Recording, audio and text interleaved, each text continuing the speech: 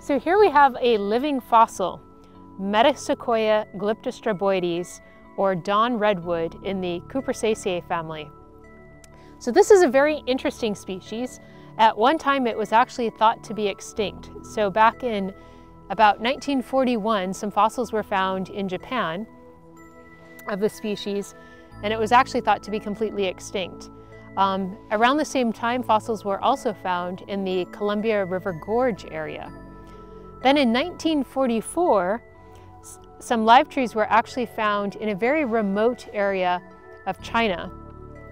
And seeds from that grove were actually planted here at Hoy Arboretum.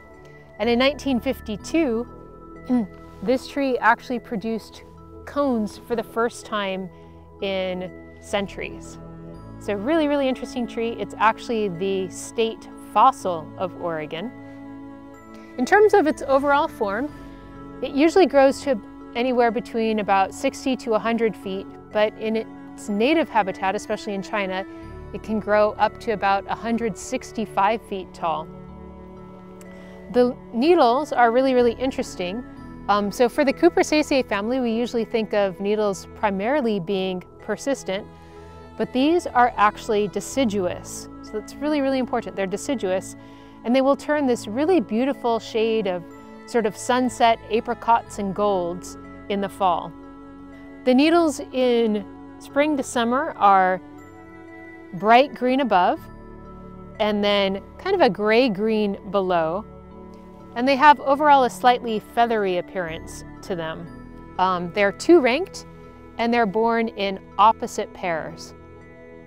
So each of these are born opposite each other. You can see opposite here and then opposite again.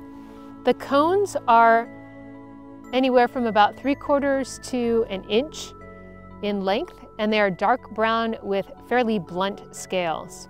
So the bark is fibrous, reddish brown, and kind of stringy.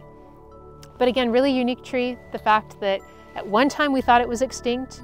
We found fossils in Japan in the Columbia River Gorge, and now we have these beautiful trees planted here at Hoy Arboretum.